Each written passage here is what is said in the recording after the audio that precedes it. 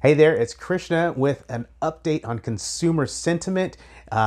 This time we're going to go at it from the seller side. It seems like not too long ago we were talking about this from the buyer side.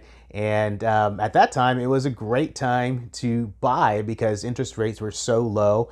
That did shift into a negative sentiment on the buyer side as the competition of the market really heated up and people began giving up on their hope to get into a home.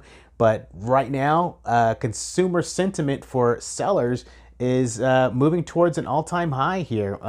So if you're a homeowner thinking about selling your house, you're probably looking for the best time to make your move. That means you're likely balancing a number of factors like your changing needs, where you'll go when you sell, today's mortgage rates in order to time that move. But according to the recent data we have, the sweet spot could already be here for that move.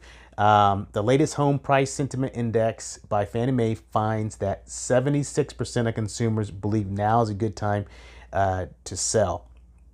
This graph here below shows the percentage of survey respondents who say it's a good time to sell a house. The big dip in March and April of 2020 reflects how consumers' sentiment dropped at the beginning of the pandemic as uncertainty about the health crisis grew. Since then, the percentage has grown consistently more. People feel confident it's a time to sell. In fact, the survey respondents think it's even better time to sell a house today than they did in 2019, which is a strong year for the housing market. The latest survey results indicate one of the strongest peaks in seller sentiment in nearly 3 years. So this really translates for us here in San Antonio or Bexar County. If you're looking at this next graph here, I'm showing you,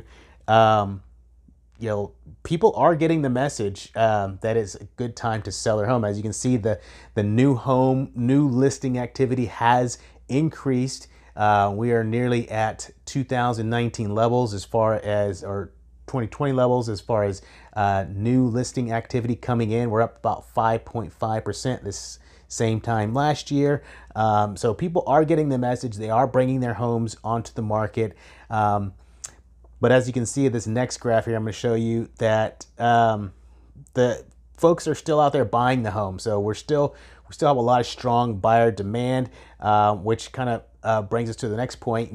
This is one reason that you still want to consider selling, because there is really good buyer demand still, despite those rate increases, which we're going to continue to monitor that each month, because we will anticipate there's going to be some sort of movement with interest rates, and that is going to knock some people out. But we still have so much demand there that we'll just have to keep an eye on that and see when that really starts turning.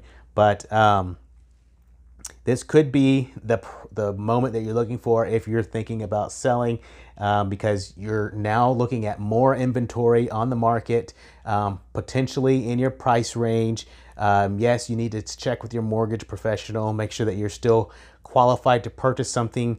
It may not be in the same price range that it was before, but potentially there may be more options, more homes to choose from than there were before when you were looking previously. So bottom line, give it another shot. Check out the market. If you have any questions, you can always reach me. 210-260-6617 is my direct number. Be happy to help you. And if you have any questions, leave a comment. But I'll see you guys in the next video. Thanks.